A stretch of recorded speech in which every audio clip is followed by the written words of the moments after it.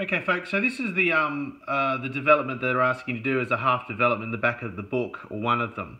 The first thing that you need to get your head around is that you're looking in the top of this object. Now, when I first looked at this object, I thought that this was the top and that these lines are on the top.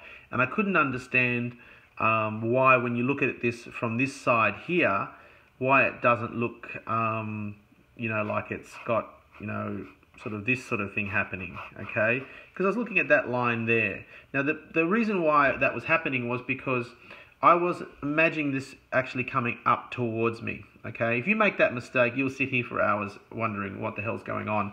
Just remember, this is an object that you're looking down into, okay? So these two faces here, one of them, this front face, is going to be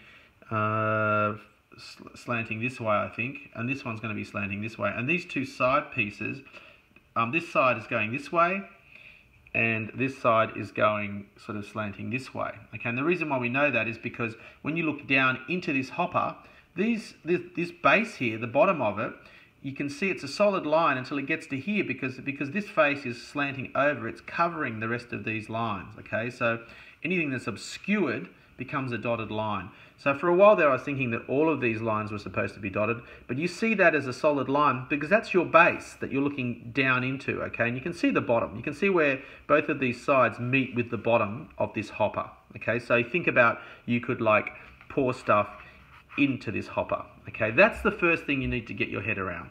So you can see now that from the top view to the side view, you can drop down lines, okay, construction lines, to tell you that that's how they've done this projection. If you drop a line down, and let's do this like we're real technical drawers.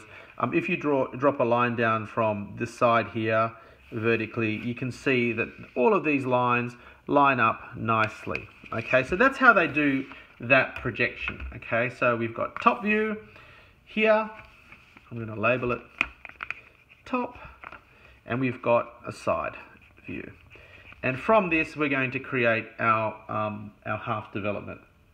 So the transition piece, if we're going to do a half development, we are going to create a line that goes across this way. So you want to get your center point. So probably the easiest way of doing that is, and I wish I'd made myself more room in here, but it's complete mayhem in this studio.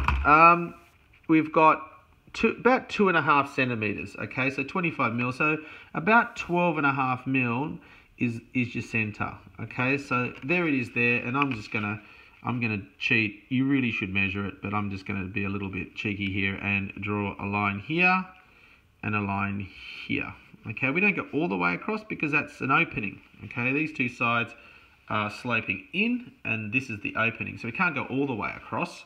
Okay, so that's our seam, essentially.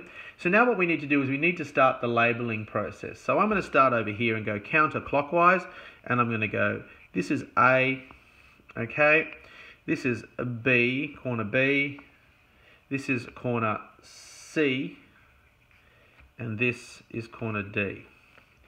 And then what I'm going to do is, once I've done that on this middle bit, okay, which is what they do on the other example in the book as well. So I'm kind of monkey seeing, monkey doing at the moment. Then what you do is you go, we're going to go counterclockwise as well. Well, actually, yeah, counterclockwise. I'm going to make this number 1, number 2, number 3, and number 4. Now you're going to have to do a number of these setups that you do to get to the point where you're kind of comfortable doing this labeling bit.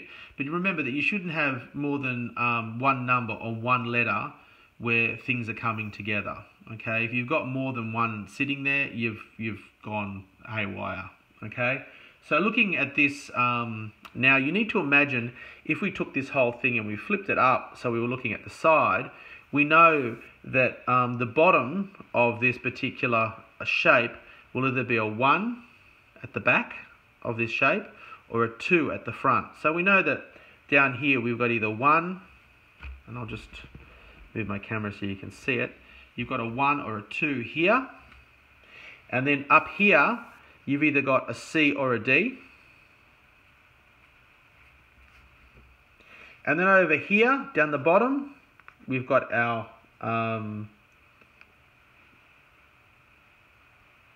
3 and 4.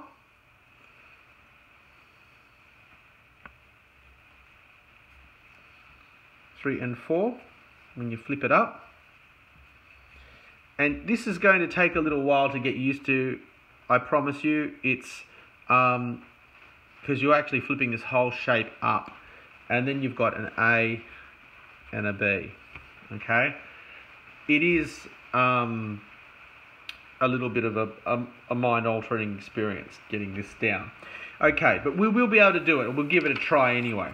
Okay, so once we've done that, what we need to do is we transfer a couple of lines across, okay? Because this is what we need to do to make any lines that are not real lengths into real lengths, okay? So I'm just going to move my camera over a little bit so we can get the whole lot in. So we draw a line across there, and a line across here, and then if we want to make sure that we've got a nice 90-degree angle, we do this to make it 90 degrees. Now this is what we're going to transfer any lengths that are not real onto the surface. Now we know, like I said, that this plane over here is inclined this way. Okay, this way? Because we've got these dotted lines here. Okay, so we know that it's an inclined plane. So what I'm going to do is I'm going to triangulate that plane from 1 to C. And you'll see in a moment why we need to do that triangulation, probably in like an hour or so. I'm going to try and keep these videos down to about 15 minutes, and so there might be a part 1, a part 2, a part 3, etc., because uploading them to YouTube will take 3.5 years. And the same on this side, inclined plane, and I'm going to make that into line 4B as well. And then the only other one that we've got here is this bottom plane here, which we know is inclining sort of towards us. Okay, so what we need to do there is we're going to make a 2B triangulation. So we're triangulating inclined planes in the part of the half transition that the planes are actually inclined. Okay, so that's how we get our triangulations done. And then what we're going to do is we're going to do a few of those lines that we don't know. And as you start your drawing of the actual transition piece, quite often you end up having to add some lengths here that you might not know, okay? Because there's a bit of a process of trial and error essentially. So you start with when you're going to do your view, one of the first things you do is you start with one side, okay? So I'm going to start with this side here, 1D, okay? Now we know 1D is actually a true length, and we know it's a true length because it's perpendicular to the viewer. Okay, so 1D is our true length.